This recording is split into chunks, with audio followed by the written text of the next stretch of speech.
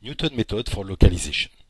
I have a robot, the position of which is unknown, and the robot is able to measure some distances to 4 landmarks, the coordinates of which are given here.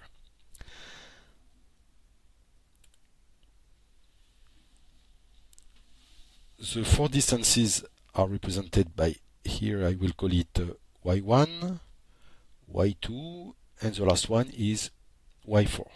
Okay, this one is y3.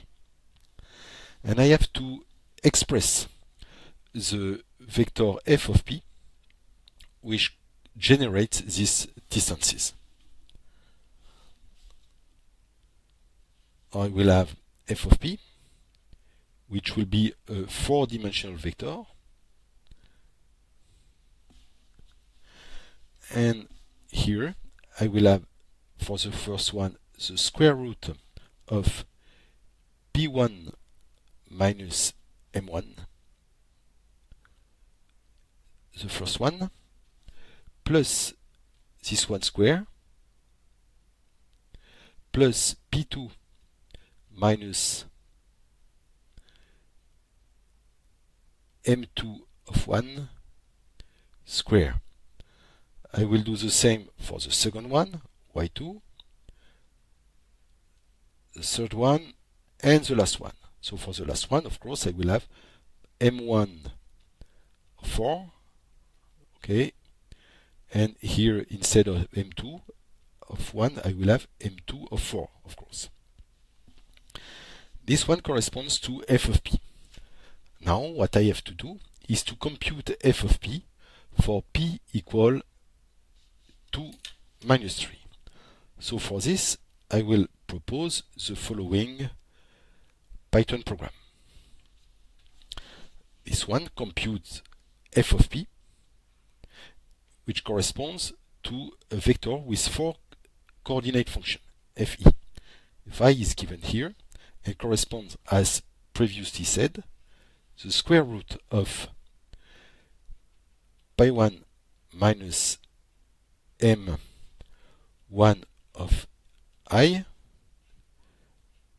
square plus p2 minus m2 of I square. Okay. For this, in this program, I first build a matrix with the 4 landmarks, so the x coordinates and the y coordinates, and I have 4 landmarks. Then I will compute here, I will plot the landmarks, here O to draw a small circle, and here it means that I will draw them in red. I take P1, P2 as given in the exercise. I will draw at this location a small robot. I will compute by F the output vector, and then I will print it. This is my Python program. I run it, and I have here a picture with the 4 landmarks and the robot at the position 2 minus 3. Okay. This one corresponds to the vector of the 4 measurements. Now, to simulate some noise, I will just take the smallest, the nearest integer corresponding to these distances. Question number 2. I assume that the measurements I made are 4, 5, 5, 8, but now I don't remember anymore how these data have been generated. So I don't know at all the position of my robot. It means that I'm not allowed to take the value 2 minus 3 in my computation. So for this I will use a least square approach, and I will try to minimize f of p minus y, the norm square. For this, and to interpret how g of p looks like, I will draw the level curves for it. So for this I will consider the following Python program, which first I make a function computing g of p. So it is this function. I have p1 and p2, and I have a counter which computes the error for the ith component given by this. Then I will sum them, and of course I have to square the error. So this corresponds to that. For this, I will have to include in my program the vector y corresponding to my measurements given by 4, 5, 5, 8 as given in the exercise. And to draw the level curve, I will use a mesh grid approach. So I will generate a grid for x and for y. This one corresponds to p1 and this one will correspond to p2. And this is a step I consider, and I will generate my two grids p1 and p2. For this grid I will call my function g. I have just programmed here, and I will make the grid for f, and I will use the contour for this. So this is my program. I run it, and if I do this, I obtain this level curve, which are given here. So I can see in red my landmarks. So here it is m of 1 up to m of 4. Here m of 2 and m of 3. Then here I have two local minimum, this one and this one.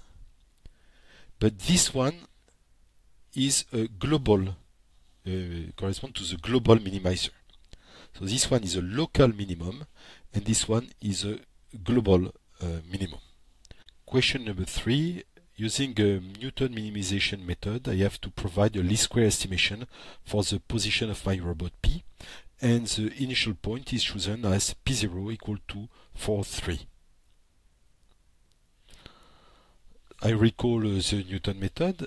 It consists of a loop, and for this I will have to compute the Jacobian of f, where f is given by this relation with the square root, and the Jacobian is given by this. And this Jacobian, I have of course a part of the expression of the coordinate function of f.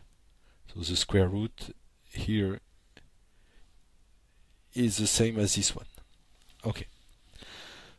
So the Newton method uses the Jacobian, but also an evaluation of f itself.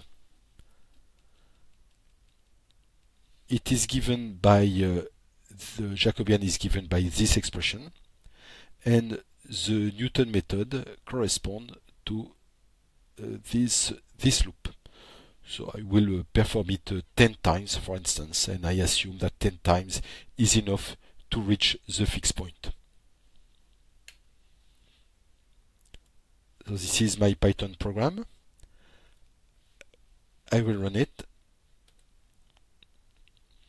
and I can see here the point is my initialization P of 1, P of 2, P of 3, and very quickly I converge to the global minimum. But of course, if I consider another point as an initialization point, I may converge to the local minimum